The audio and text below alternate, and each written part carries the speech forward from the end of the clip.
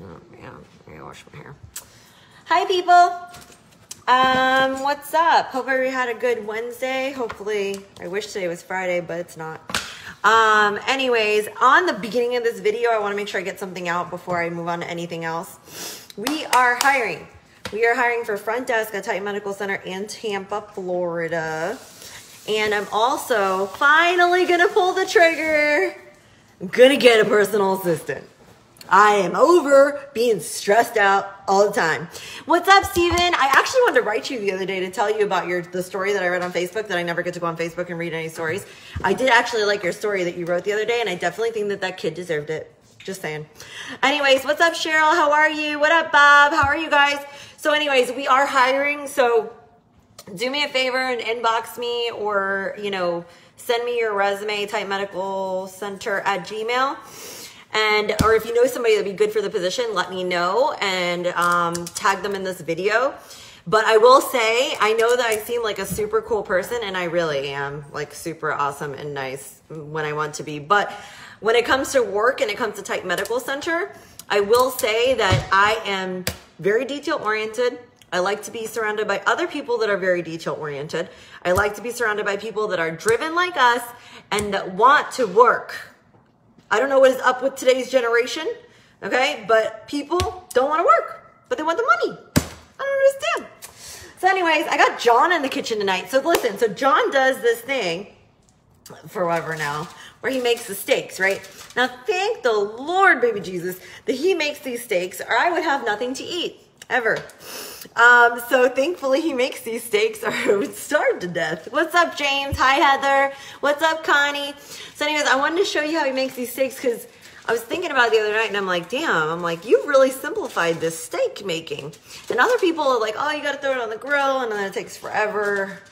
And it's just not really, like, it's not really, like, this is a lot smarter to do it this way anyways. So he comes home, what is it, every, like, 3 days?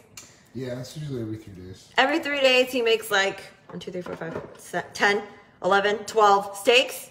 Hi, little cousin.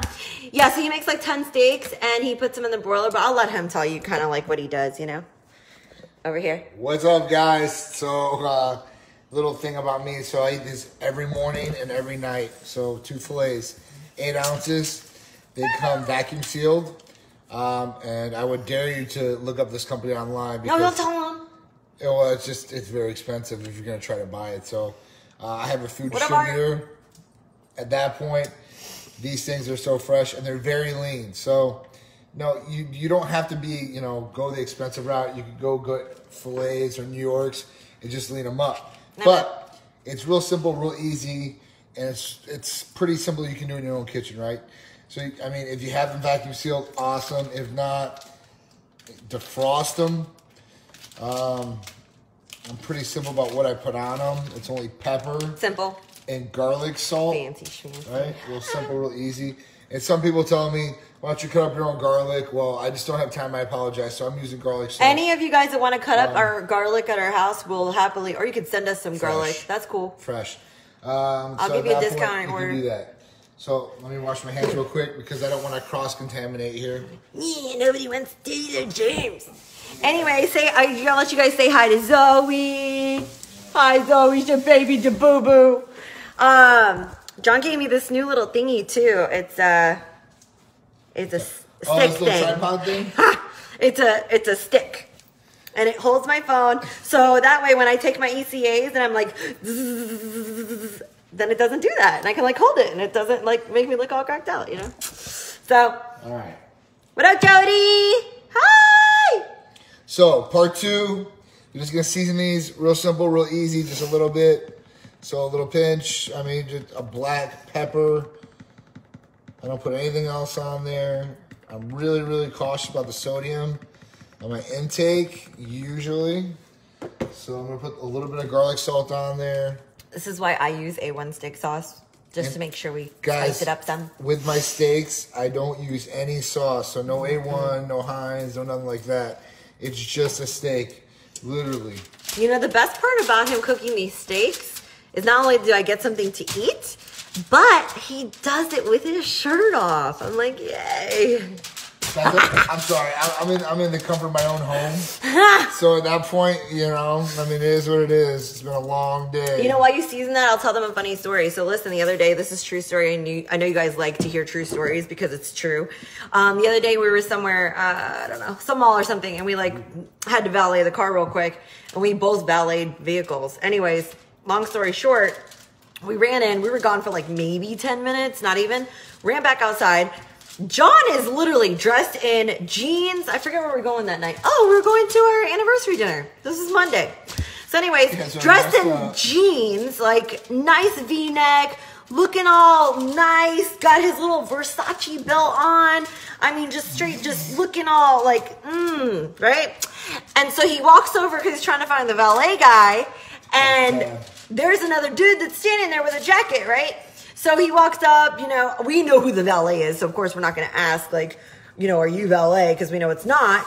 But this guy had the audacity, whatever, that's just me being me and saying that he had the audacity. He really had the audacity to ask John, who's wearing a leather jacket and a Versace belt, if he is the valet.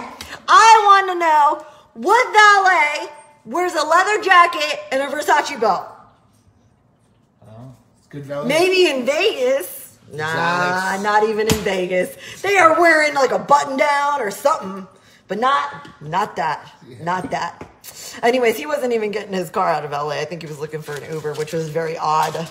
But anyways, I had to share that because I thought it was hilarious. Last thing, part 3, put them in for 20 minutes, 10 to 12 fillets. 20 minutes, they'll be done. And you can recook them in the microwave. But you don't cook them. I mean, the thing is that he cooks them. Hi, Emily. I love you. I got your text message to just write you back. What up, Eric? Hi, Bobby. And what up, Jerome, Rome? Anyways, he only puts them in for X period of time, so that way when we do reheat them, they don't taste all rubbery and gross. So dried out. And I like my stuff like medium well. I don't like anything crawling off my plate or mooing as it's coming to the table. I really do like dead animals on my, you know, to eat. I don't like them half alive. Well, rare or medium or any of that. That's really yucky. He wanted to insult him. Eric he wanted to insult him in front of his wife. Actually, you know what I did? Because I am who I am and my mouth just goes 500 miles per minute. I do usually think about what I say before I say it, now that I've had to force myself to do that.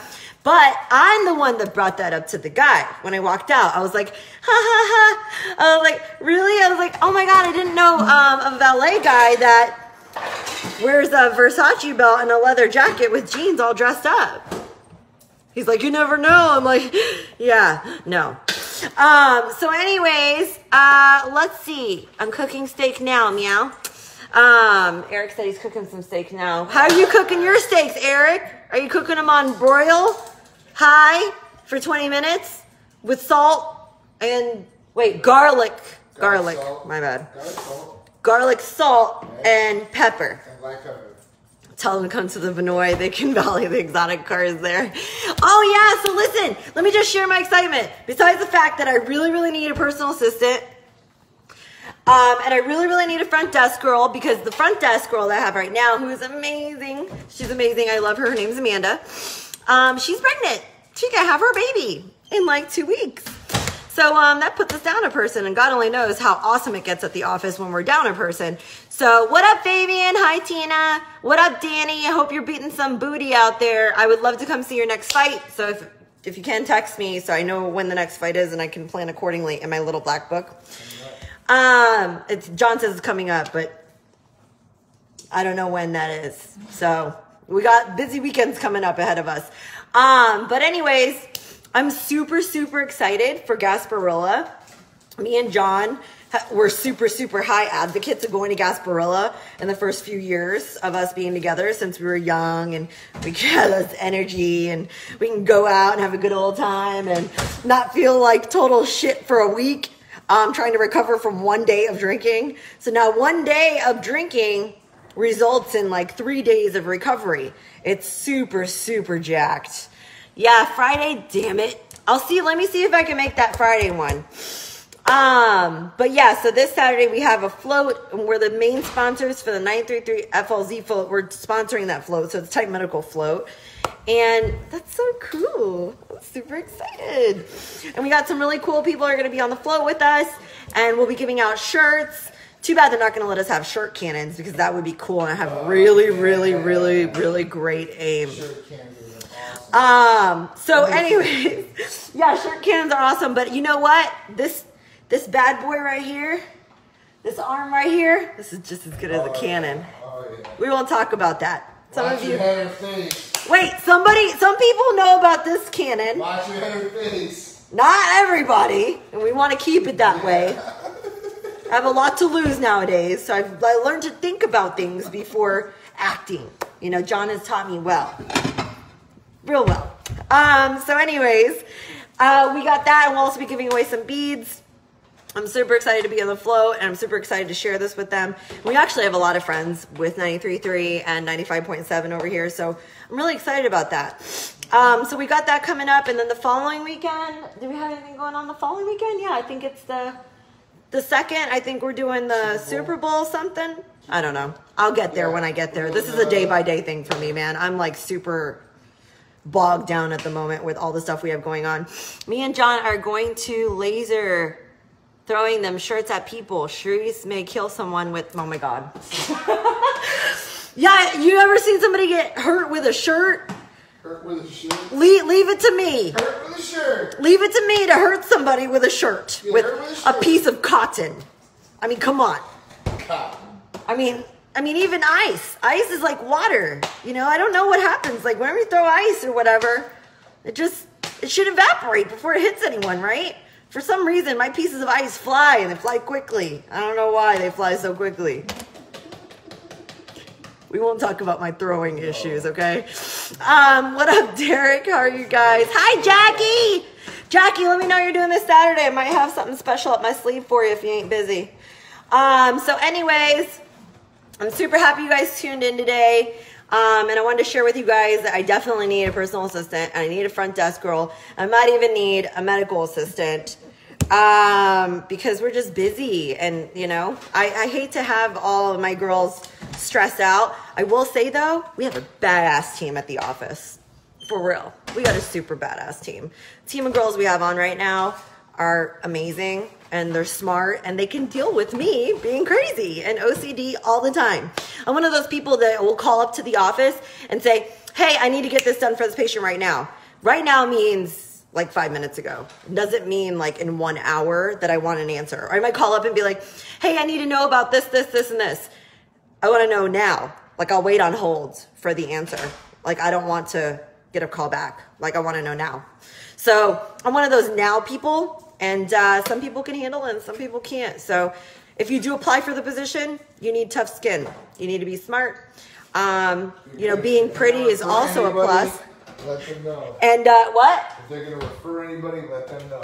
Please let them know if you refer them, because I'm like the coolest person on the planet. Seriously. And we do take super good care of our employees / family. You can ask any single one of them and they will tell you we take very good care of them. But there's one catch to that, is that I like things done quickly.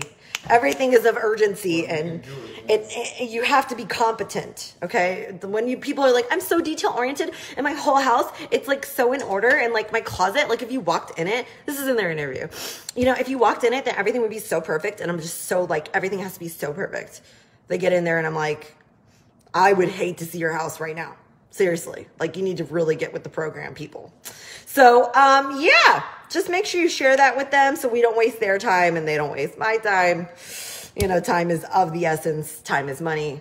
And that's a very true statement. What up, Myrna Lee? Are you going to come down here and work for me or what, man? You keep talking all that shit over there that you're going to drive down from Chicago, okay, and come down here. So if you think you're capable, come on down. You can come on down with Mr. Zito. So anyways, yeah, everybody's gonna be rocking red that day, for sure. Hi, Jackie, I love you, long time. And then, what up? Okay, I need to relocate. Yeah, I just said that. I literally just said that. Jason, what's up? Are you guys going to go to Gasparilla this weekend? Everybody goes to Gasparilla. It's like a national holiday. Seriously. Isn't it a national holiday? Yeah, here in Florida. Tampa, especially. Yeah, people come from everywhere. And like all the pirate stuff and all the stores are all sold out. And it's just, I mean, I had to come up with a Titan outfit that's like piratey in like 1 week. So, but you guys are going to like the outfits because they're badass, because that's just what we do. We do badass shit. So anyways, you want to say hi, John? Oh, we'll be there. So listen, I plan on going somewhere after. I say that right now, but you know, this thing I don't know when it, like this parade started at 2:00, but last I recall, we're out like in Gasparilla Land. You're out there at like 9:00 in the morning. And everyone's shit faced by like 10 or 10:30. That's like really super weird. And super shit faced. I mean, like they can't even walk straight. They're all over the street and everybody's all thrown up everywhere. It's interesting if you've never been to it. It's a good time. But it's always fun. Always fun. Time. Just I think there should be, okay, so we're going to be on the float, so it's a little bit different. So, you know, I'm not going to have people stepping on my shoes and throwing up or, you know, bumping into me or whatever. But we're going to be on the float, so it's a little bit different. Back in the day, we have like a cutoff time. The cutoff time is usually like 3 or 4 o'clock, and people start getting stupid. Or, you know, whatever. The crazy things go down after 3. Yeah. Crazy things. Just people are more intoxicated, I guess. Intoxication. And some people can't handle their liquor. Some people cannot handle their liquor. And it's just, it's like, it's like after 5 miles of blocked off street. It is like blocked off, like Mardi Gras type blocked off for like 5 miles. And there's just thousands of people. And all they want is beads. And like all these houses that are located, because this is like right on Bayshore. Oh, they're all having parties, yeah. They're all having parties. And then the boats. The boats are all coming in because what's happened is in 1905, Gaspar was a pirate. He invaded Tampa Bay. And that they do the reenactment of the invasion. And at that point, like all these boats are out there too. I'm talking about hundreds, if not thousands of boats are out there. Hundreds and hundreds, not thousands. So I mean, it's real cool. I mean, it's going to have media coverage galore, so I can't wait. Yeah, excited. Peace out, Eric. Huh? Are we getting banners made? Yeah. Like the 6-foot banners? Ryan, right? I'll tag you in this video so you can make sure. Anyways, what float number? Not a freaking clue. Ooh, we'll have to find that out. I'm sure. Oh, listen, I'm lucky if I show up to the radio station on time. And I got to be there on time, because if not, then they're going to shuttle off without me. And then I got to drive the Hummer and find a parking spot and fight through 500 people to get to where I need to be. And it's just not good. So, and I'm late to everything, literally. I think I'm like at least an hour late to like any birthday dinners, even my own. So, yeah, it's not a good thing. You know, I've gotten better over the years. John tells me that it's not nice or professional to be late to anything. So, you know, I've tried to be a little bit more punctual because he told me 15 minutes early to anything you're going to. That means you're on time for it. My on time is 15 minutes, 1 hour after I was supposed to be there. So a good tip is, and she's using it, and I've always used it, is set your watch 15 minutes or a half an hour fast. No, what I do, see, yeah, I did do the 15-minute thing. I did do the 15-minute thing, like John told me, so I could fake my times. But now what I start doing is in my, because I have a little black planner. I know it's like super old school, but I need a book. Like, I'm a paper girl, you know? I'm not up with this technology shit. But anyways, I use a little black planner. If it's not in the planner, it doesn't happen. But if somebody says, oh, I need you to be there by like 5, I'll put in the planner 4 so that I am there by like 5:15. So then I'm on time. Right? That's right. Yeah, see, I'm on time. Trying to be on time anyway. What up, Brett? How are you? I hope all is well. What up, Stacy? Anyways, I am going to sign off. John's almost done cooking these steaks that are going to last us for 3 days. I don't know what I would do without these awesome steaks. And then I just got a notification that Uber Eats is almost here to my home. They just started delivering to this zip code because we live in the boonies. I ordered me some chicken and some broccoli and a baked potato. And John has a burger coming. They have good burgers there? Yeah, the hamburgers are good. Yeah, cheeseburger. French fries suck when they get here and they're soggy and disgusting and gross and soggy and gross some more. So anyways, guys, please, if you know anybody that wants to get paid well, have a good paying position, and exponentially grow within a company because there's a lot of room for advancement, please let me know. Please don't send anybody to me that is not capable of handling me. Those of you that actually know me out there do know exactly what I'm talking about. So it'd be awesome to just filter through those people so I don't have to waste any time. Anyways, hope all is well, guys. And I will talk to you soon. John says bye. Bye, guys. With his Titan hat, no shirt, super sexy. Anyways, talk to you guys soon. See ya. Bye.